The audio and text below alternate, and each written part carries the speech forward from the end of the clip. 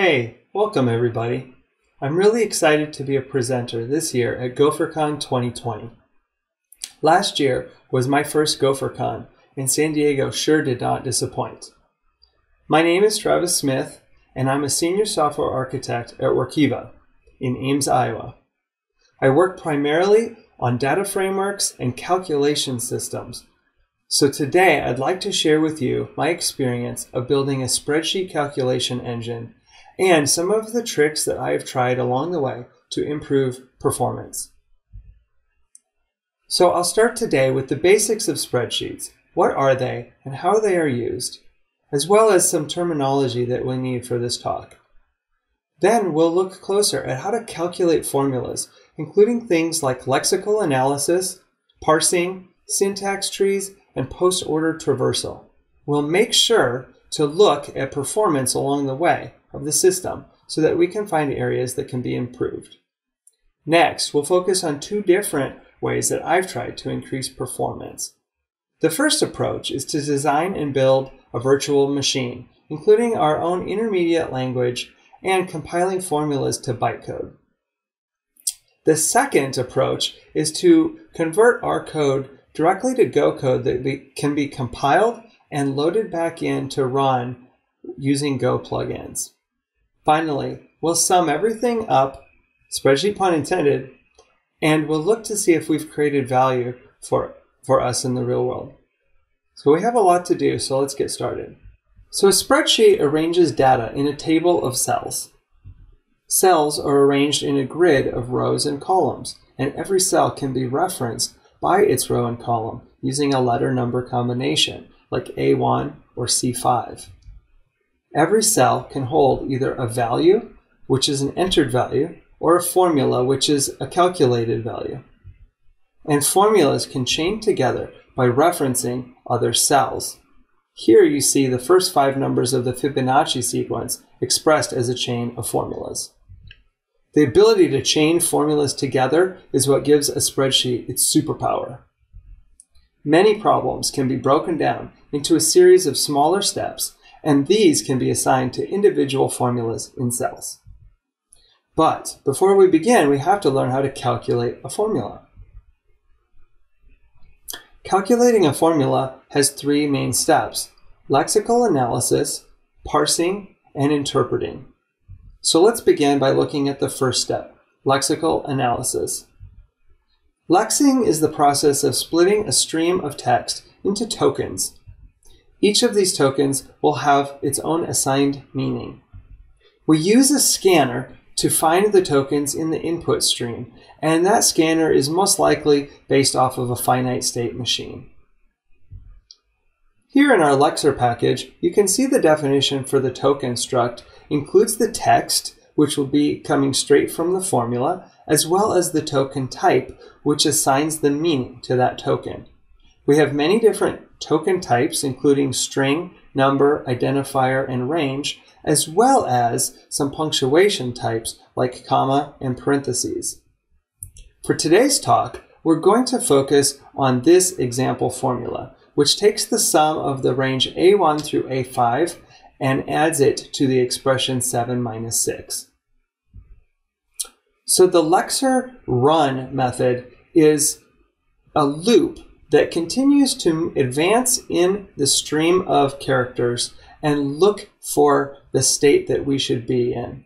So when we begin, we're pointing at the first character, which is this S, and that is an identifier character. So that means we go into our Lex identifier method, and we will continue in that as long as we have identifier characters. So here we have an identifier character, and we continue in our loop. Now we're pointing at the U, and it's also an identifier character, so we continue. And even with the M, we continue. But here we're pointing at a character that is not an identifier character, and so we will back up one in our input stream, and we will emit a token. The token that we emit is type identifier, and its value is sum. And you can see it as a green token on the right. Next, we're pointing at this open paren, and that's a symbol. So we just emit a L paren token. Now we're pointing at an A, and this is not an identifier, but actually a range. So inside of lex range, we will continue as long as we see a cell character. Here's an A and a 1. Both are valid for cell characters. And then we come to this colon. And the colon is accepted as part of this input, but we only want to see one colon ever because a range can't have more than one colon in it. So we'll set a scene colon value to true, and we'll continue. The A and the 5 are both cell characters, so we'll continue until we hit this comma, at which point we back up in the input stream again, and we're going to emit a token of type range. And the value is A1 through A5. With this comma in the input stream, we lex a symbol and emit a comma token. And now pointing at the 7, we have a digit. And so we are going to call lex number. Numbers can be very difficult to lex because they can be in decimal or octal or hexadecimal. They might have exponents. They might have floating points, things like that. But for today's example, it's going to be really simple. We have a digit, so we continue. But now we have a minus symbol, which is not a digit anymore. So we're going to back up and emit our token. It's a number token, and the value is 7. We have a minus symbol, so we're in lex symbol. But minus and plus and others are special because they're actually math operators. So we will emit a token of type operator with the value of minus.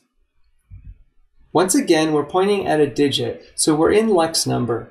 We have a 6, and so we continue. But now we have this closing paren, which is not a digit, so we're going to back up and emit another number token for the value 6.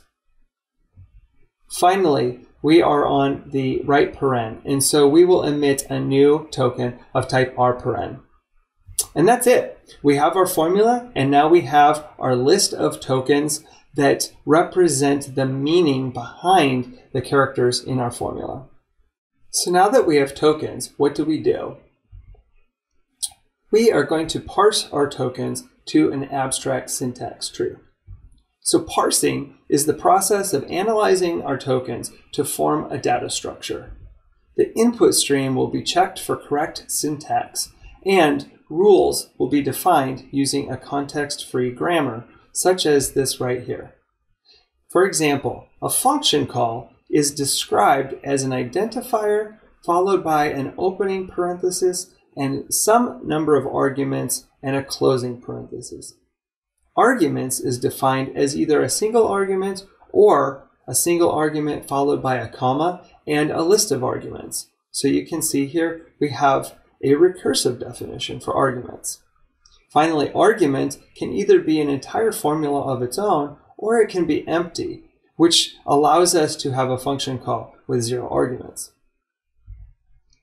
An abstract syntax tree is built to represent the formula. So here is an example where a formula is represented as a tree, and this tree really captures the essence of the formula, the semantics. Looking at the parser package, we see that the node is an empty interface. We have two main kinds of nodes for parsing. We have the literal values here, which are represented by bools, numbers, strings, and ranges. And then we have more advanced nodes. The operator node has an operation like an addition or subtraction, and it has a left-hand side and a right-hand side. The function node has a name of the function as well as a list of arguments that go to that function.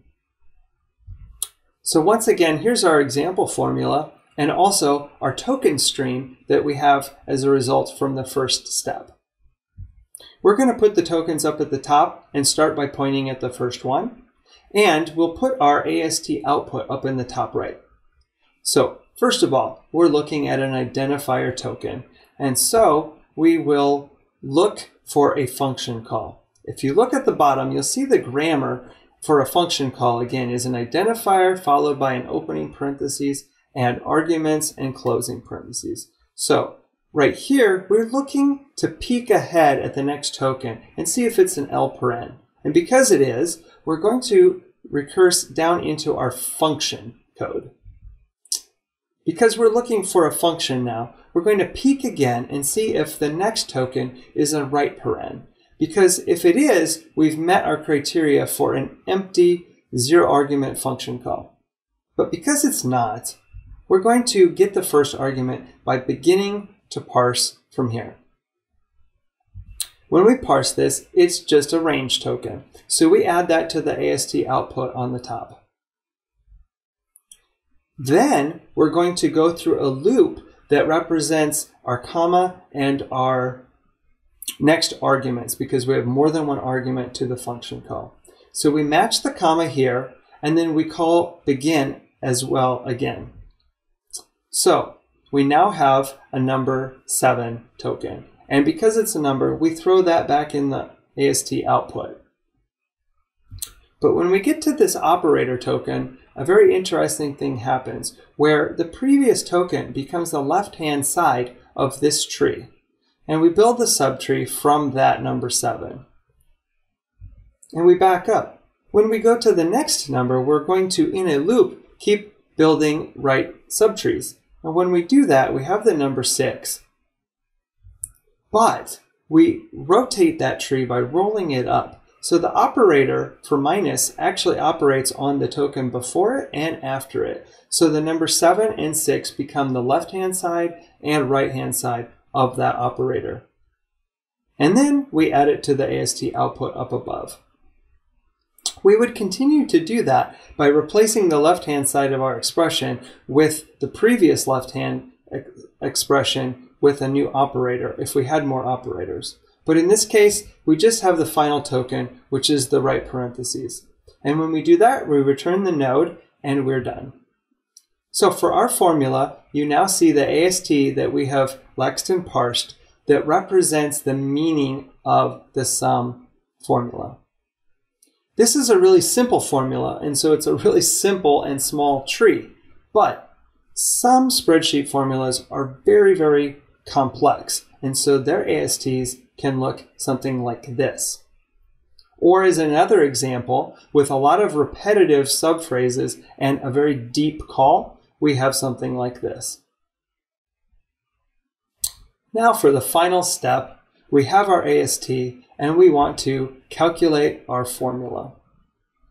So to set a bit of context, we're going to show a spreadsheet on the left. And because our formula references a range of A1 through A5, it would be nice to have values in there. So we're going to put some numbers in there. We'll also put our formula in cell B1. So on the right, you see some example code where we create a new engine of type simple, and we create a new sheet with our engine. We'll cover that in just a moment. Then we set cell values for A1 through A5. And we set our formula on cell B1. Finally, we call calculate to calculate our sheet. A calculation engine is just a simple interface that allows us to do two things. It allows us to parse a cell at a specified row and column, and it also allows us to calculate a cell at a specified row and column and return the result. So a cell object has the location of the cell, specified by a row and column, as well as the display text of the cell and the result of the cell, especially if it's a calculated cell, a formula. If it is a formula, we have an indicator to say that it is, a Boolean, as well as a pointer to the root node of the AST. Those results, though, are a special struct that's a union struct of numbers, text, and range references. The result also has a type that can specify if it's a bool or a decimal or a string or a range. And there's also a special result type called empty that lets us specify that this result is a formula that has not yet been calculated. So the first thing was to set cell A1 to 1. When we call set cell on sheet, we check to see if that cell is a formula or not. And in this case, it's not. And so we call set result with the a result that is created from the text that we specified. We specified a text of 1, and from text is going to try to determine if it should be a bool or a decimal or a string. In this case, we can convert that into a decimal, and so we will create cell A1 with the text of 1 and the result of 1.0. We'll also do that for cells A2, A3, A4, and A5. Now for the interesting part. When we come to set the cell B1, we have a formula. And because it is, we're going to call the parse method on our calculation engine. Our simple engine will just get the cell at that location and call parse AST. And of course, we've already seen this AST in the previous section. Once that's done, we now have a cell B1 with the formula as our text, and we have the AST pointing at the root node of the tree. And we set the result to empty, again, to specify that this formula has not yet been calculated. So all that's left is to calculate the spreadsheet. And that's what we're going to do. So the calculate method will get the cell and call calculate node on that root node of the AST. We're going to use post-order tree traversal to calculate the AST. And if you don't remember post-order algorithm from computer science class, we basically are going to traverse the left subtree, then traverse the right subtree or trees, and then visit the root. I learned this in high school with my graphing calculator, an HP series, and they use something called RPN, which is reverse Polish notation. At the time, it was very confusing and all of the calculations seemed backwards and out of order, but now it makes a lot more sense. So we're going to call calculate node for each node. And here you can see that it's just a switch on the node type, and then we're going to return some type of result. So we'll start with our first node, our root node, which is a function node.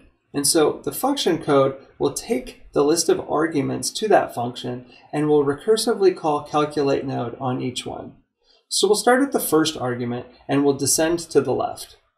This node is a range node, and after converting the text to an actual range object, we're going to call a helper method called forEach that will take every cell in that range and call calculate on that. That way all the values are calculated. Now in this case, we had entered values in each of those cells, so there's nothing to calculate. And we return the resulting range. Now we're going to go to the next argument of the function node, and it's an operator node. And so on operator nodes, we're going to calculate the left-hand subtree first. So we'll descend down here to this node. It's a number node with a value of 7, and so we'll return a decimal result of 7. Then the operator node will calculate the node for the right-hand subtree, which in this case is another decimal result of value 6. The final step for the operator node is to convert the operation, which was a minus, to a function name, in this case sub for subtract. And then it will call the function by name with the left result and right result, the 7 and the 6. And 7 minus 6 is 1.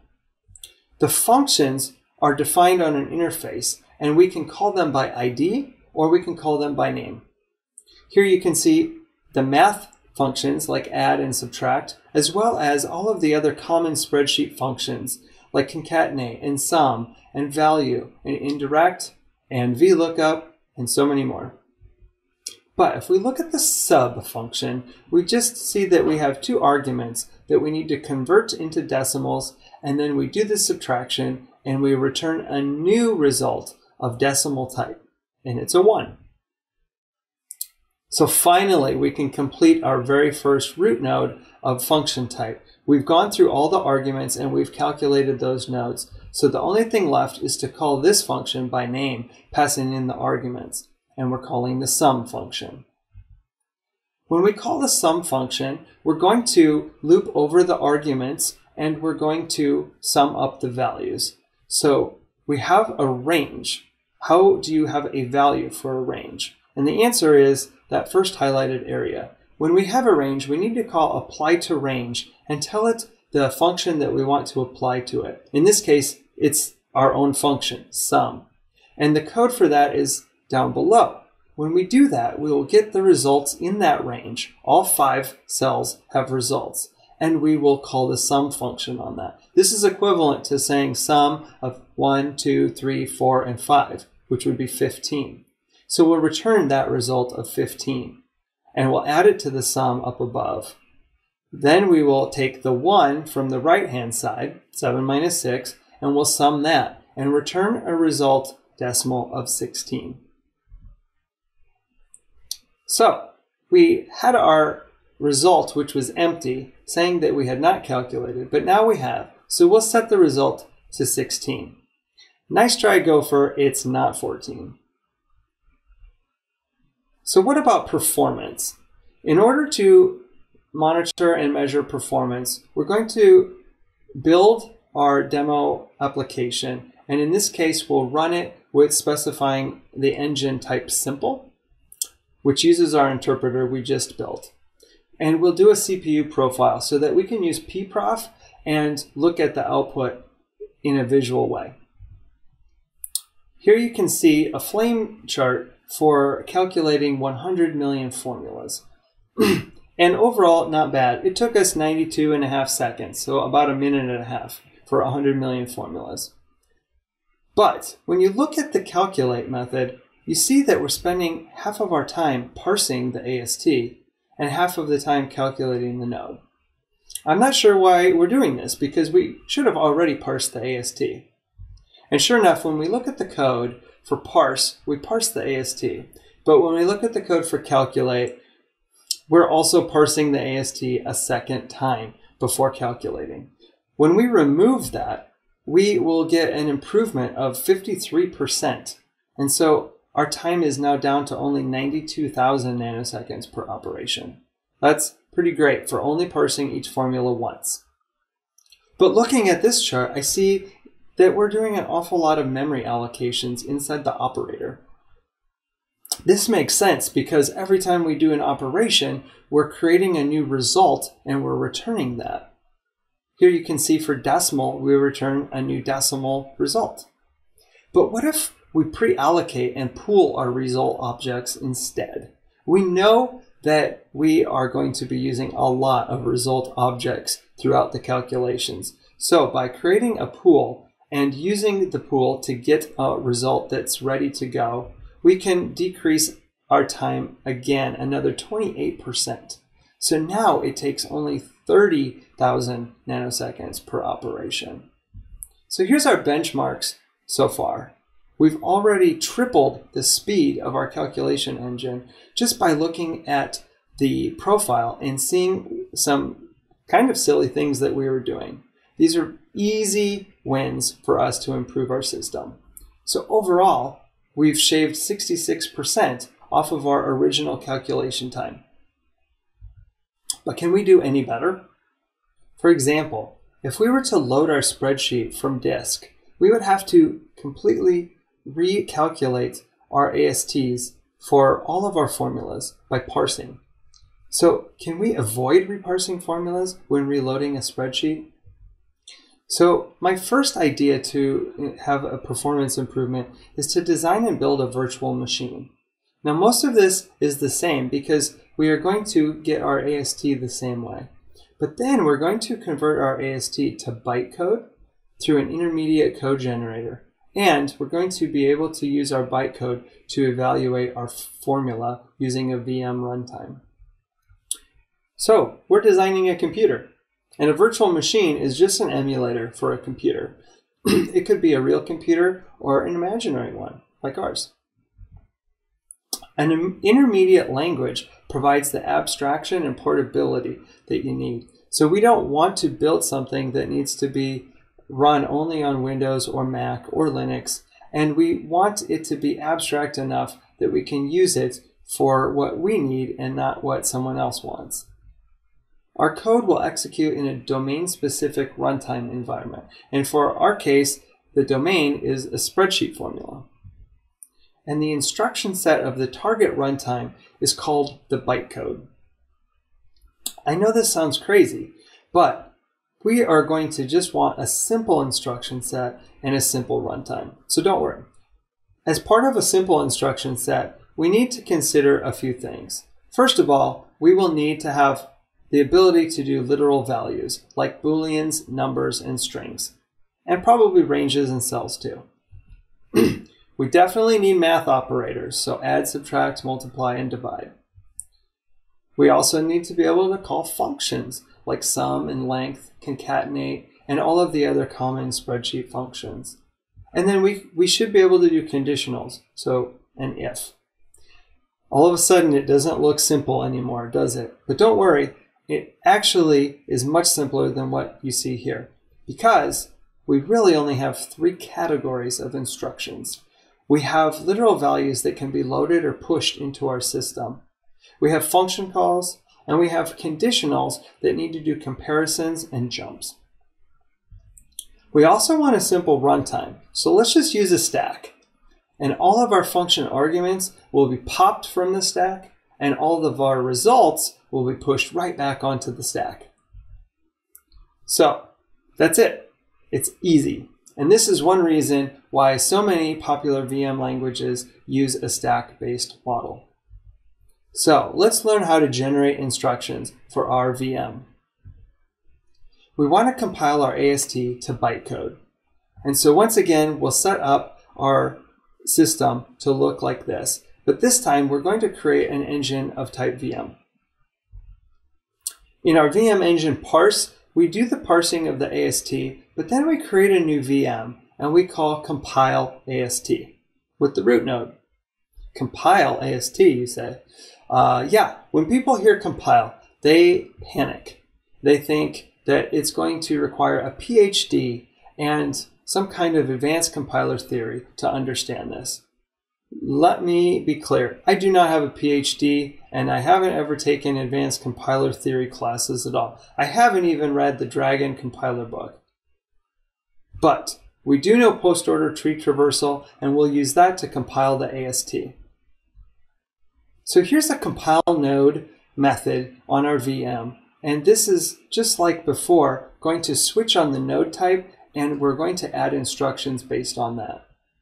So to set it up, we'll put our AST in the top left corner, and our instructions that are coming out of this on the bottom left. The compile node function on the right shows that we're starting with a function node. That's our sum function, the root node. And we want to go through all of the arguments on that node and compile nodes of those. So again, we're doing recursion. So let's go down and to the left to our range node. When we compile this, we add an instruction called range, and we specify A1 to A5. Pretty straightforward. Back up in our argument loop, we're going to compile the next argument, which is to the right. And this is an operator node. And just like before, the operator is going to recursively compile the left-hand and the right-hand side. So when we go to the left, we find a number node. And this 7 will get parsed and created a new instruction for making a number.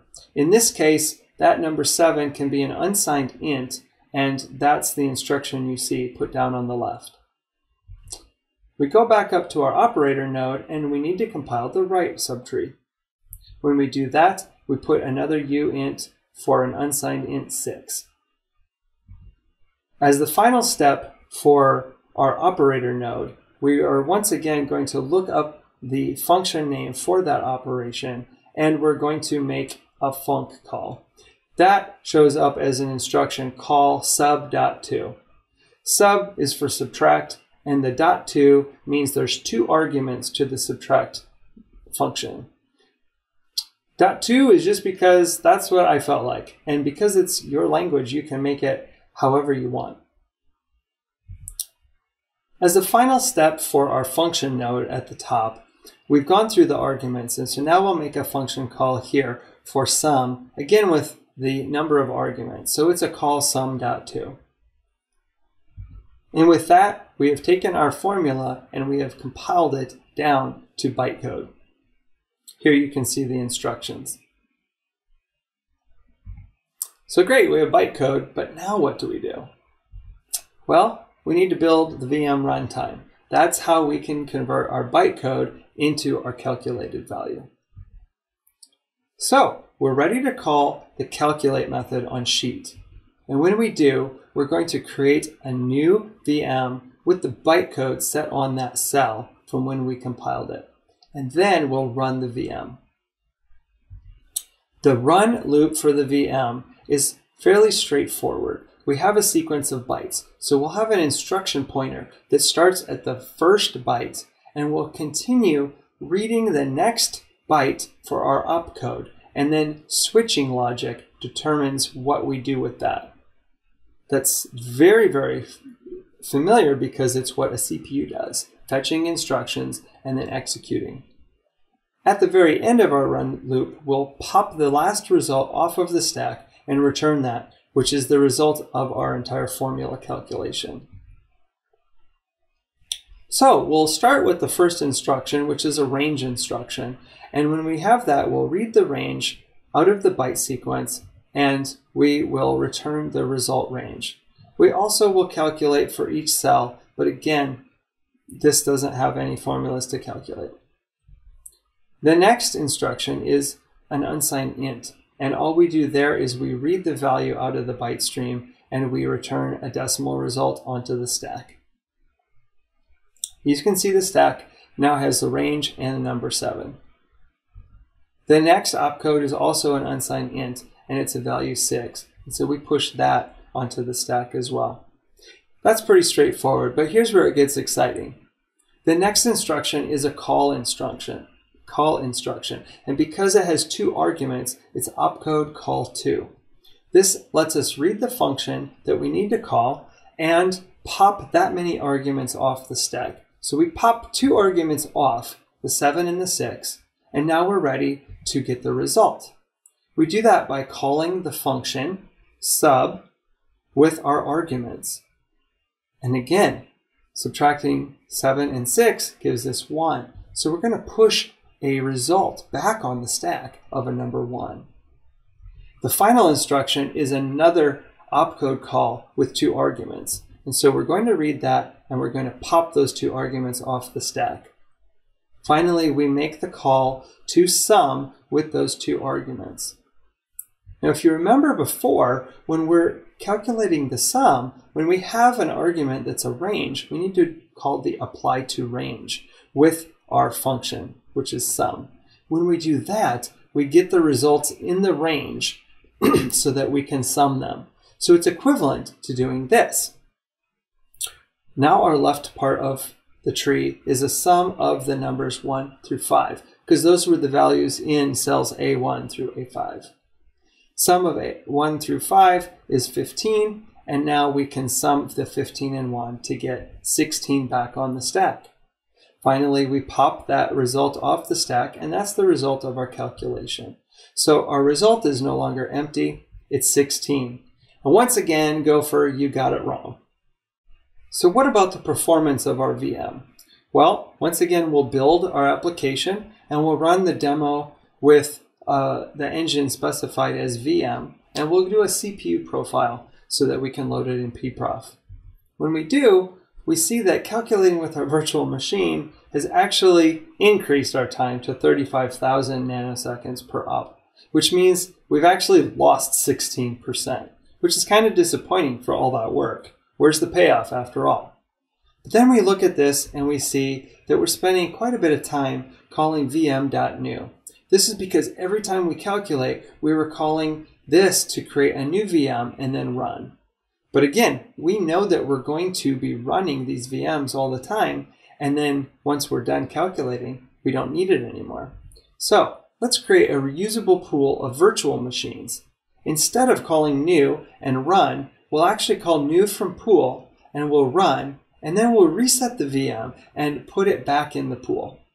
When we do that, we decrease by 60% more, and that means we're only spending 14,600 and some nanoseconds per op. So now our benchmarks look like this. We have come a long way. In fact, we have shaved 84% off of our original calculation time. But we're still not done yet. Our VM compiler works pretty well, but I'm not an expert at this. There are many optimizations that we could still do to improve our VM and the runtime. There's ways to manipulate the AST to optimize it to generate bytecode and reduce the number of instructions for a given formula. I plan to release a video on some of those optimizations too, so please check out my website later. But what if we could use the Go compiler to compile our formulas? After all, that team is pretty amazing and they have worked a lot to make the Go compiler one of the best on the planet. So let's look at my second idea for improving performance, which is compiling Go plugins at runtime. To compile a Go plugin at runtime, we need to take our AST and transpile that to actual Go code. Once we have that, we can build it into a plugin and then load that plugin at runtime to calculate our values. So the Go plugin system compiles packages as shared object libraries. So think of a DLL or an SO file. A plugin is a Go main package with exported functions and variables. And in fact, in our case, we're only going to have a single exported function called run. These compiled libraries can be loaded dynamically at runtime, which is how we'll use that to calculate our formulas. Also note that this is only supported on Linux and Mac OS so far.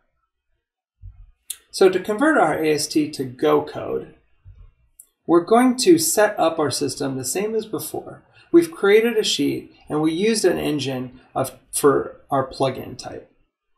We've set all the cells A1 through A5 and we're ready to set the cell with our formula. This is the interesting part. The plugin engine parse is going to do something different than the others have so far.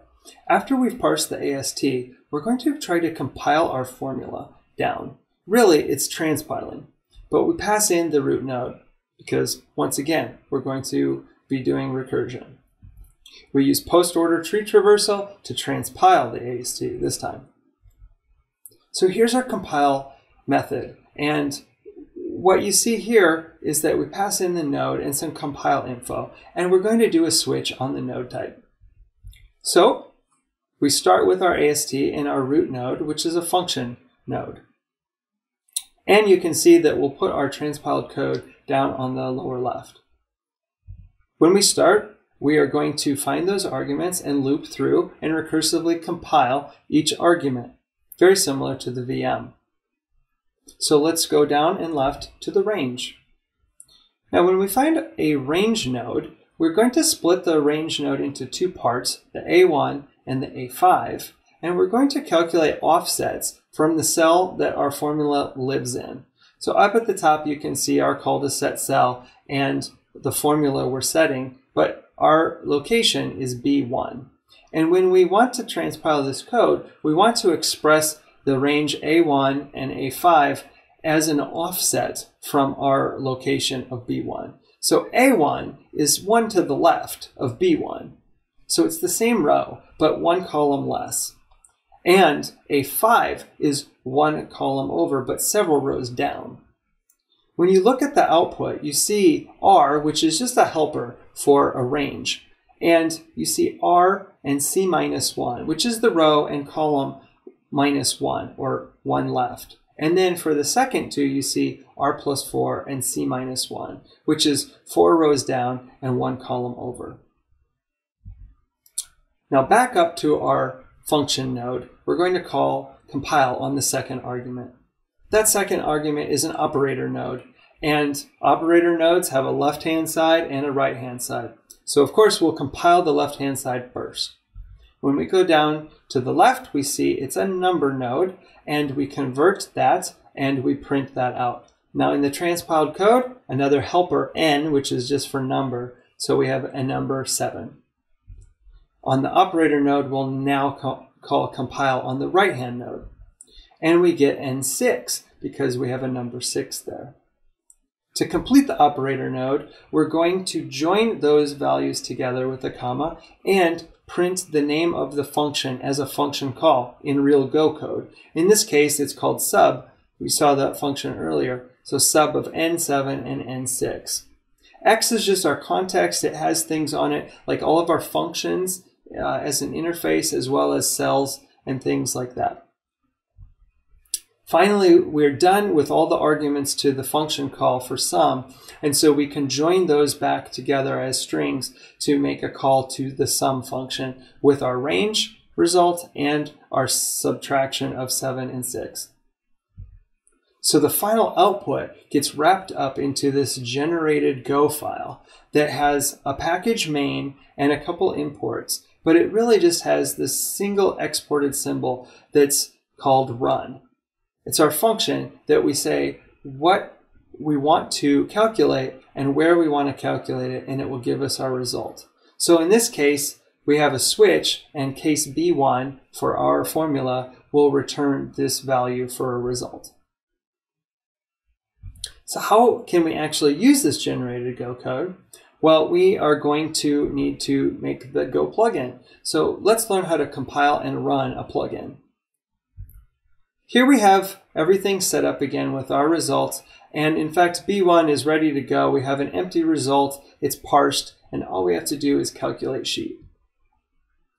But this time in the calculate method of our plugin engine, we have a check here that sees if we need to recompile our plugin. Now when we're setting values, nothing changes on our formula, so we don't need to rebuild our plugin. But when you change a formula, you do. And when we do that, we need to write our plugin out and build it, and then we need to load the compiled code back in. Write plugin just takes all of the code that we just transpiled and basically puts it in placeholders inside of a template and writes that out to a file. And in fact, we just saw what the generated Go file looks like. Build plugin just makes an executable call to the Go command to build our plugin using build mode equals plugin and specifying an output file of plugin.so. So then you can see that we'll load the compiled file plugin.so. Load compiled is where all of the really cool stuff happens because this is the Go plugin system. We open the plugin and then we look up the run symbol. That's an exported symbol. It starts with a capital letter. And when we find that symbol, we try to cast it to our runner func method signature, which has the location and the context. And when we do, we can return that run function. The only thing left to do to calculate our result is call the run function with our cell's formula ID and the row, column, and context. When we do that, we're literally calling this code, the code that we just transpiled, but it is now compiled into a binary and loaded into our program. So this code executes just as you see it. And when it does, our result is no longer empty, but we set it as 16. And Gopher, this is the third time you've gotten it wrong, so you're out of here. So what about the performance for our plugins? Once again, we're going to build this and run the demo and specify a plugin engine type. We'll do the CPU profile and we'll load up pprof.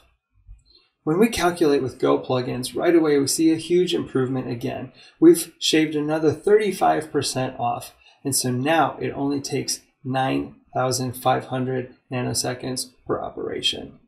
So our total benchmarks look like this. And that is a phenomenal 10x increase in the amount of formulas we can calculate in the same amount of time. In fact, we've shaved 90% off of our original calculation time, which means we're going faster than ever, faster than the Flash. Go plugins for the win. But can we do even better? Yes, we can. But I'm going to save that for another time in another video. Once again, check my website, and I hope to have a whole series of videos that have come from this content. But I do want to have one warning though, and that is plugin systems are kind of slow on the upfront. So writing the plugin Go code doesn't take very long, but building a plugin can take over 700 milliseconds, and loading the compiled plugin and finding our run symbol can take another 160 milliseconds. So really, we're talking almost a full second to build and load this thing. So if we were changing formulas a lot in our spreadsheet, we would never want to do this. Creating the plugin is extremely slow, but using the plugins are very, very fast. And so if we had a spreadsheet that had all the formulas set up and were kind of locked down, but we just were changing data values, we would definitely consider using plugins because the execution of all of the formulas would be near instantaneous. So the lessons that we've learned today is how to improve performance. And the first one is just look for ways to do work as few times as possible. We saw early on that we were parsing the AST twice. When we do that, it was killing our performance times. And when we fixed it, we saw huge improvements. We also were considering rebuilding plugins more often than we need to. We really only want to do that when we have a change to our formulas. We want to use object pooling to reduce runtime memory allocations. We know that we're going to need the objects in memory, and we're going to use a lot of them in some cases, especially if we're calculating large spreadsheets with many, many formulas. So we might as well allocate that memory up ahead of time and have pools of objects to save us from the memory allocations and the garbage collection along the way. You should definitely create a VM if you think that the added performance is worth it. Keep in mind that there's also the complexity costs of adding all that logic to your code, as well as the maintenance costs ongoing. But one nice thing is the bytecode is much more compact compared to a string representation of a formula. So you could store a lot more formulas in less space. Finally, you should use a Go plugin if you need that absolute speed and you can amortize the compile time costs. So it does take almost a second, so it's not for everybody. One other lesson that I learned is that creating 250 slides takes a really, really long time, like months of evenings and weekends. And for that, I want to say thank you very much to my wife, Sarah. You have allowed me to do this and present at GopherCon, which was a dream of mine. And so I want to say thank you for all the times that you've watched the kids and kept up with the house while you know that I was working on this. I really appreciate it. And for all of you Gophers out there, I want to say thank you for watching my talk. Hopefully you've learned something new and you were excited to try to build your own calculation system, maybe a VM, or play with the plugin system. I hope you had a great time, and I hope to see you next year at GopherCon 2021. Bye.